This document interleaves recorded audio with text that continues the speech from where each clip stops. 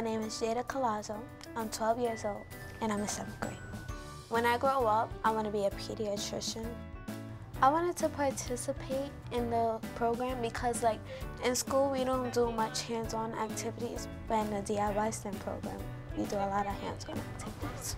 So everybody knows that a battery has 2 poles, right? The Boys and Girls Club DIY STEM program is science, technology, engineering, and mathematics, all intertwined in fun activities such as building their own light bulb or making rock candy crystals where they eat at the end.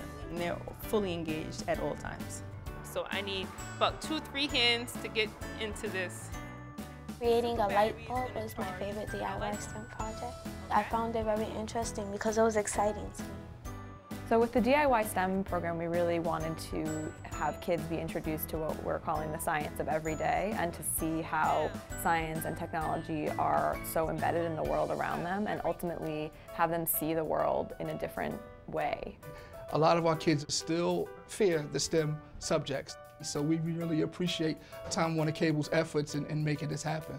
So the kids are making soda pop and light bulbs, and it's really a fun way of engaging young people and having them, think science is cool. And that's a method that we try to do with all of our work, just make it fun. I'm here in Time Warner Cable Studios with Connect a Million Minds and the Boys and Girls Club, who has kicked off our DIY STEM program with an amazing event this past February called Cam Day at TWC Studios.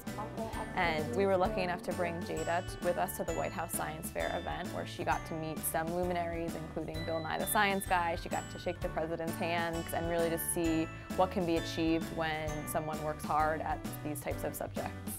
I love this event. That was my first time out of New York City. I was near the president, so it was so amazing for me. It was one of the best days of my life.